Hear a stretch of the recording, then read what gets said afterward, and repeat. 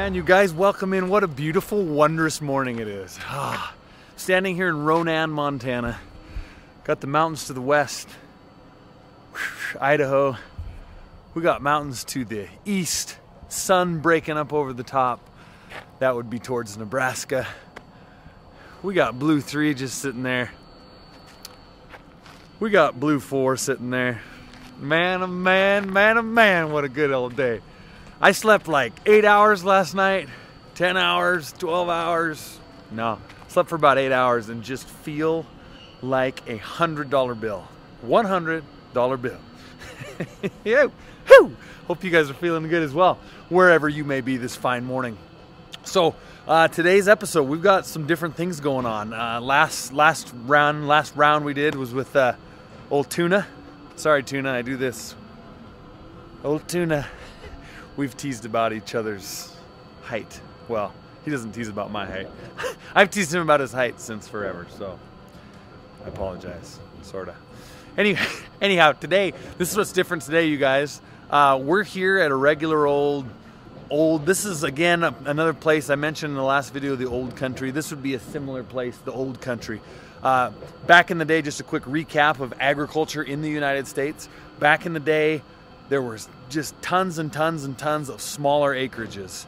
As time has gone on, small farms, small ranches have been bought up by bigger outfits, wealthy out-of-state entities and whatnot, and they consolidate these smaller properties into bigger ranches. This is how all the shipping used to happen back in the day. Back when I was young, 70s, 80s, 90s, this is the bulk of what went on, okay? And I'll explain it as we go. Just giving you again some background. But as time's gone on, it's much more rare to see this style of shipping going on. So I'm going to walk you through that today. The other surprise is this guy right here.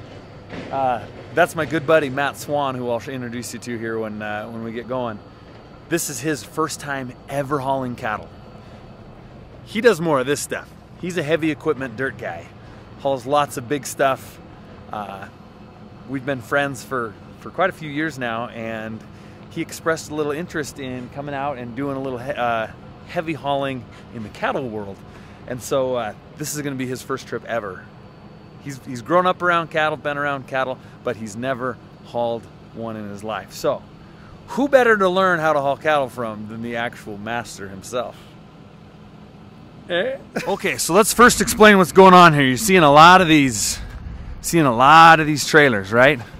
You got big trucks on one side over here, and you've got lots of, we call them horse trailers. Everyone just calls them horse trailers, even though they used to haul cattle. We always refer to them as horse trailers. So you got a bunch of horse trailers rolling in. Lots, see, look, them all stacked back there. Hey, looky there, we'll introduce him in a minute. So you've got these guys bringing cattle in. Here's another trailer getting offloaded as we speak. These guys just pulled in. See those cattle running out? Beautiful thing. There they go.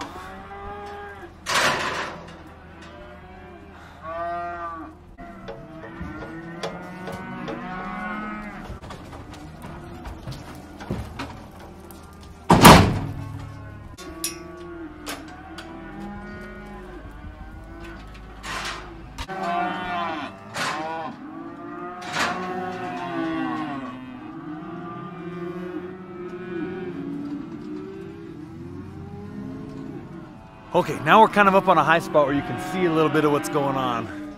So back here you've got a lot of different pens. This is a big, this corral is actually operated by the local FFA high school chapter. They maintain it. It's kind of a fundraiser deal for them.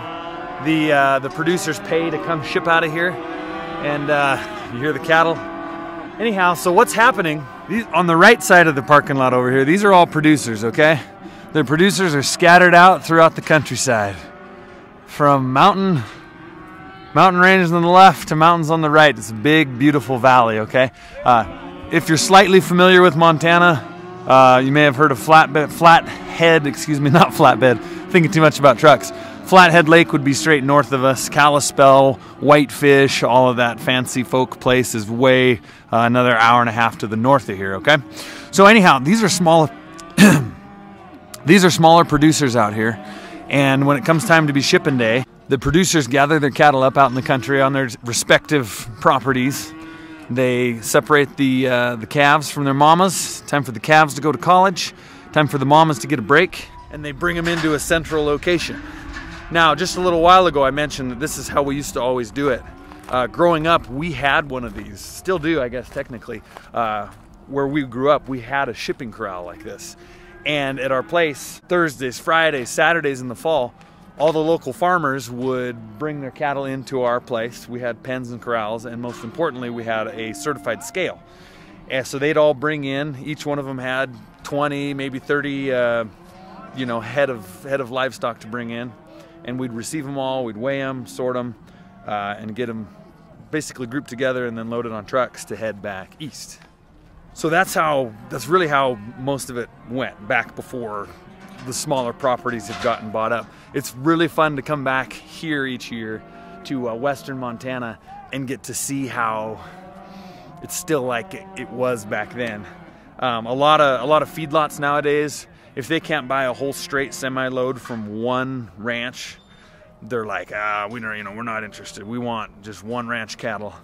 But the cool little niche about this is that the particular buyer we're hauling for out in Nebraska, they're happy with it's called putting together loads, where Matt and I are each going to have probably 4 different owners on our loads. And the feedlot's cool with that. They know that they're good cattle that are produced out here in Montana, and they'll be fine. They don't all have to be from the same ranch, right?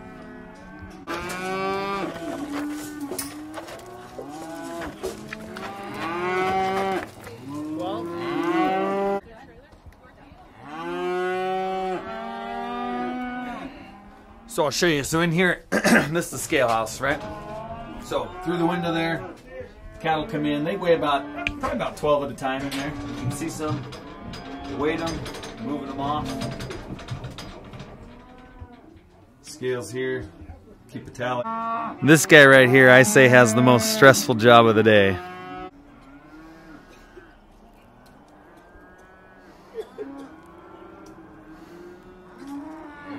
So I've been telling everybody how this is like the old country and it's old school and all the older corrals and the co-op of all this.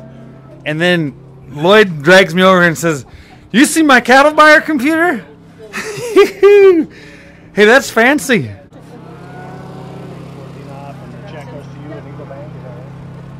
When did you embrace technology? I've been using that computer a while. Have you? But I finally bought the generator a couple years ago so I could use it here because there's no power. Isn't that, huh? But like at Kurt's and Mission and Hot Springs, sets it up right there. So yeah. I've been saying that you have the most precarious job today. Because I think so. Okay. Because you're in between everybody, right? Right. Explain that just a little bit. Well, you got to. These are our friends. We be with these guys all the time. We got to take care of them and make sure they bring good cattle, and we want to not cut back something that they're going to be upset about. But then on the other end, when they get to the feedlot, the guy back there is going to look at them and think, "Why did he send that calf?" So you got to balance that, because if I don't have the buyer in the feedlot, I don't have customers in the country, and so it's that's why I say you're in the middle. You're the guy that you have to answer to everybody. So. My hardest thing today is the amount of money we'll go through. Yeah. It's just unbelievable with the prices of cattle, and I'm real happy for the people, but it's a lot of money. It's a lot of transaction in that. Yeah, it is, yeah. So what Lloyd's saying is really no joke. So if you're, I'll kind of explain that just a little more. He's basically the liaison between his friends, his neighbors, this community, Lloyd and his dad. His dad's been buying cattle since forever. So these are all old-time friends, right? People they've done business with forever and ever. And so each year, Lloyd, being the middleman as the cattle buyer or broker, he's got to call his feedlots back east and say, "Hey, what are you offering for cattle this year?" Because most of these people want to lock up these contracts and sell their cattle kind of mid to late summer. So they say, "Hey, we're going to give this much per pound for steers, this much per pound for heifers. Go see what you can do." So then Lloyd turns around, comes out here to the folks, to the good old people of the old country, and he has to say, all right, this is what they're offering. What do you say? And some of them say, you know what, that's a good price. Let's do it. Some of them say, we're gonna hold out and see. I think we're gonna get some better offers as the time rolls on. And sometimes the cattle buyers, you know, Lloyd will report and say, I got a few bought. A lot of people think it's too cheap. So the cattle buyers may adjust their price and say, well, you can give 5 cents more a pound. Or they might say, that's it, that's where we're at this year. And so it depends. So then when shipping day comes, you guys have to remember, this is their livelihood. This is where they're getting the whole year's worth of, you know, running cattle and doing the deal. It's all boiling down to today. So it's a beautiful morning out here. It is, isn't it? It is. Man, it's a beautiful day for your first. We're gonna learn a lot today. You ain't kidding. Look at this guy work. Whew, he's getting her figured out. So for you guys wondering, we're in the nose. This is the front compartment of this cow trailer, and these front compartments are cool in the way that they have a removable floor. So we're putting that we call it decking. We're putting that decking in right now. Matt's learning is. I ran out of room here. He's decking is very screechy and loud, but getting his first lesson on putting decking in, because these cattle will be small enough that we can double stack them. We'll double stack this front compartment. Big cows, you can't deck big cows. Totally.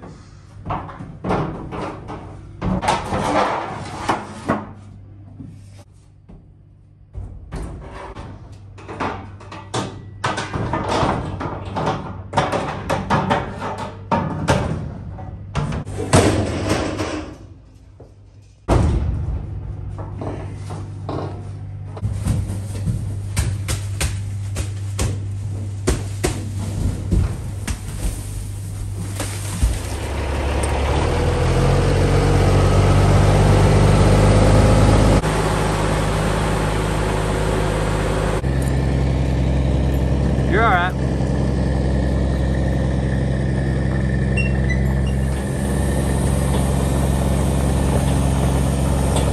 So first time is very tricky. If you've never backed in a cow trailer before, very trickiness. Hey, looky there. I think we're gonna count that as a wonderful success. How was that? Well, was that close? Close enough? Looky and stick your head in there, take a peek. Oh, buddy, I'm gonna say that's a total success. There's a little gap on the far side, but not where the cattle get into the trailer. They don't climb in over there, so. You got room for improvement there. I mean, maybe a tiny bit, but dude, I call it a win. There was tracks I could follow. I followed those tracks. Always the downside of being your own cameraman. Matt got loaded up, did a really good job. Really quick to pick things up. Takes instruction great, super inquisitive, and he's excited about learning this stuff. And he's a guy you don't have to tell him anything twice. You tell him it once, he gets it, he's got it, and then just needs more experience from that point on. So I was doing too much instructing to be able to show and film and whatnot, but did you see that beard levitation?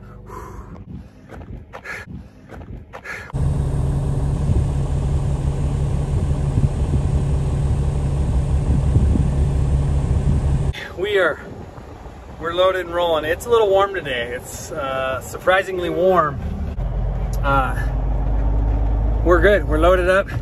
My phone battery died. Sorry I didn't get any loading footage of us getting going. But gotta keep the phone alive, right? Take phone calls and business and whatnot. So anyhow, we're rolling. Matt's up there just getting in his truck. And again, just pleasantly surprised. I don't want to say surprised, because I know Matt, we've been friends a long time, and he's very capable and, you know, just run his own business and has his own thing going. But in the cow world, I've trained over the years so many cattle trucks. It's just very rare to find somebody that you just tell them the thing and the thing happens, and they don't ask again and again and again. You're like, huh. Like I tell him my secret formulas and stuff of how I decide how many to load in what compartment. And he's just like, okay, yeah, got it. And then I test him with some numbers and he's like, yep, do this, this, this, this. And I'm like, very smart, very good. Here he is. We don't have monstrous loads on. We got 55,000 pounds net weight a piece. So that'll be about like Holton and I were last time. We're probably in the low 90s right now, roughly speaking. So we're gonna just mosey. You always want to just really poke along for the first while these cattle get their sea legs under them and kind of get used to standing in motion. Ronan, Montana. We're out of here.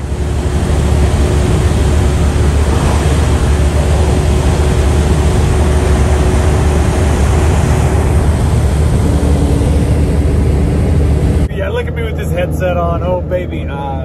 Big Dog's coming around. He's going to test out this new motor.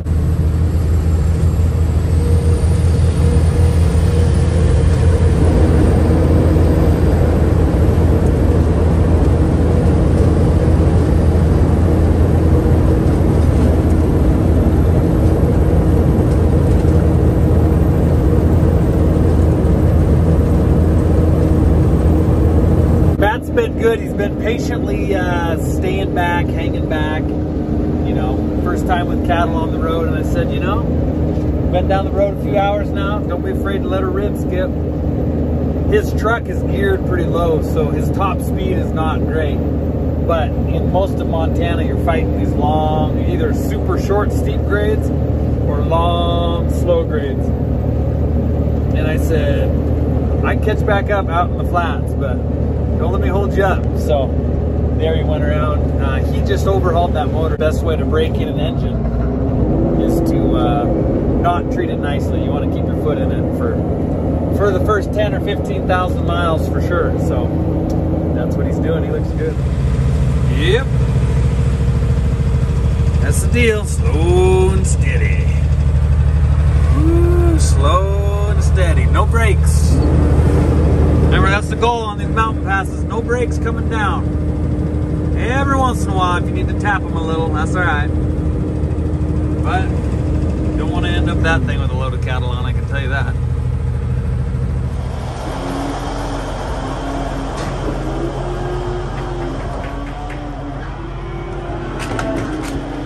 How's everything working?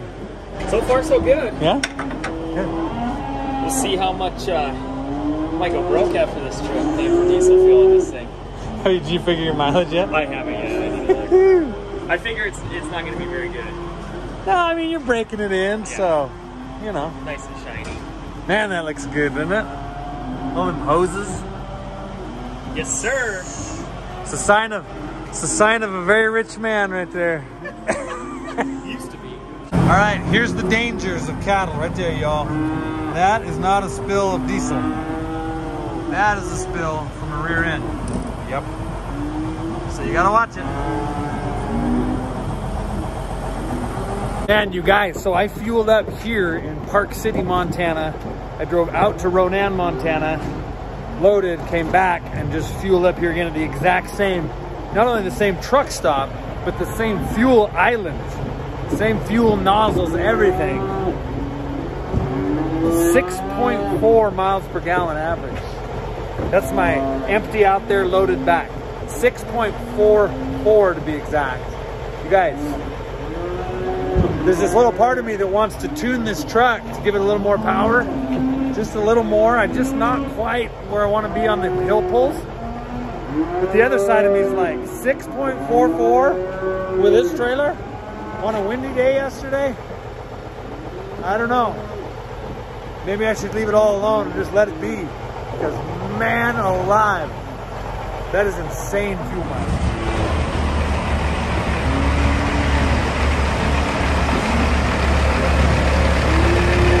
All right, y'all, coming to you from the darkness. Made it to Bellafouche. It is 1:45 a.m. and Matt's doing great. He's chipper. I tell you what, having your first cattle run be a 1,200 mile trip. It's like welcome to the world. That'll make a man out of you. I know it's dark, but anyway, we're gonna scoot on and keep it rolling. Cattle are riding good. They got a lot of room. We spread them out real nice. I did that, I can't remember if I mentioned it, but anticipating that if Matt needs a little rest early tonight. The cattle are so spread out and have so much room, it wouldn't be an issue to sleep for a few hours if we need to. Yeah, looky there, boys. Got a little cab over right there, K100 Kenworth, bring it on down, boys. Oh man, out here just strolling. I tell you what, the worst, I feel like it's always the worst, kind of almost like a punch in the stomach when you're cruising across the 90 out here. You cross from mountain time zone to central time zone. It's 4:30 a.m. You're out here just rocking and rolling, just keeping the drive alive. And then your phone says, oh wait, it's 5:30. And you're like, what now? Come on. And then all of a sudden you start looking for that pullout. Let's take a snooze. Let's take a snooze. We're getting close. Got about 5 more miles. And we're gonna turn it in and get some shut-eye before that sun comes up. You know what I mean?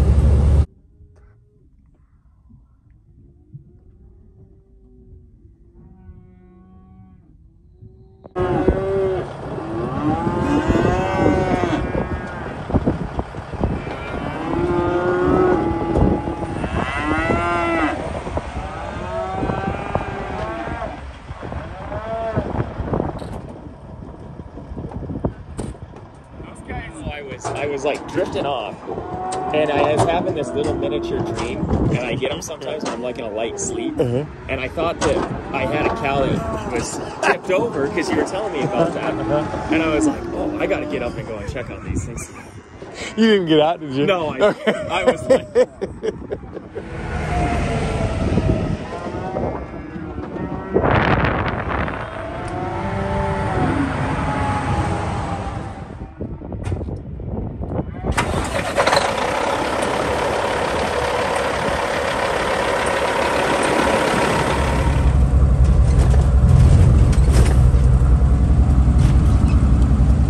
After a long old trip, y'all, a nice, peaceful, beautiful little drive right into the feed yard.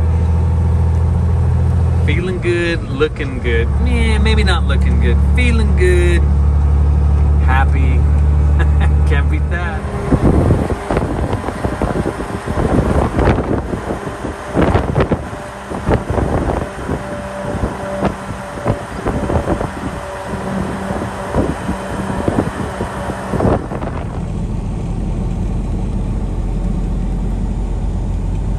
Example of Matt right here. Okay, so I told him yesterday a little trick when you're backing up to these cattle chutes. If the angle seems weird on the chute, because you have to be real nice and square, to go ahead and get a board out and just lay it out perpendicular to the chute. Looky there, boys and girls, he did her. Look at that boy. Get him, Matty. Get him. Get him. You're gonna break his hot shot.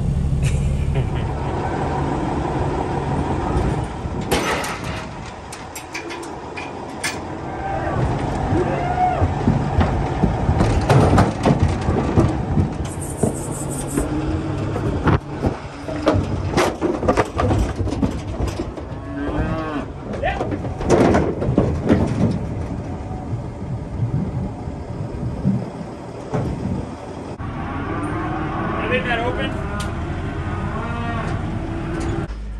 What's you doing? I'm Oh, nice. no, I'm trying to figure out why I can't find Yeah, buddy, he's rolling like a big shot. Lights turned on and he's rolling like a big dog. Man, I would say this trip has been entirely successful for Mr. Matt Swan, a student of the bull hauling game. Look at